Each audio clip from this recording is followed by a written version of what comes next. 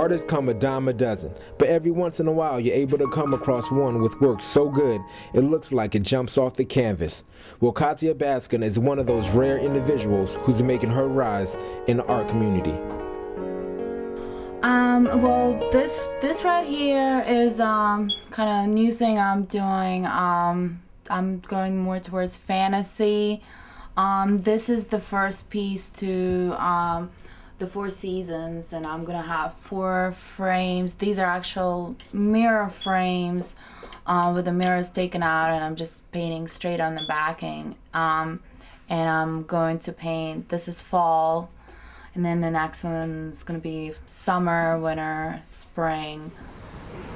Katia is an independent artist and a full-time art teacher. She also volunteers at the local studio, Gallery 788. There she gets a chance to display her work and fine-tune her style. Power and like freedom, that to me, like they're very expressive and bright. And the way I mix my colors, there's not a lot, too much blending, but it still goes together. And I feel like my paintings just jump out more at people than a lot of stuff that's maybe more blended or visually pleasing. I want them to be visually pleasing, but I also want them to grab people's attention, and that's why people, faces, figures, I think, grab people's attention and make people look at them. As of right now, the main motivation behind the art is women. She aims to create females as elegant, sophisticated, and powerful. To her, those are the attributes of women that makes them special.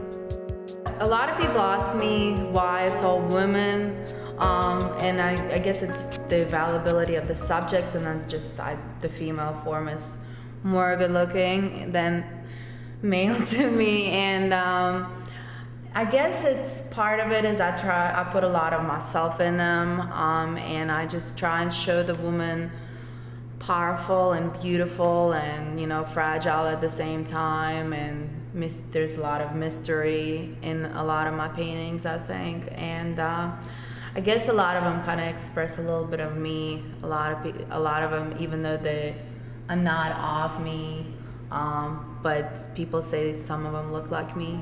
I guess that's just kind of subconscious. Her work can be seen all over the city, especially at Gallery 788. Her paintings of proud women hang there for all to appreciate. So if you get a chance, stop by. You might even catch her making her next masterpiece.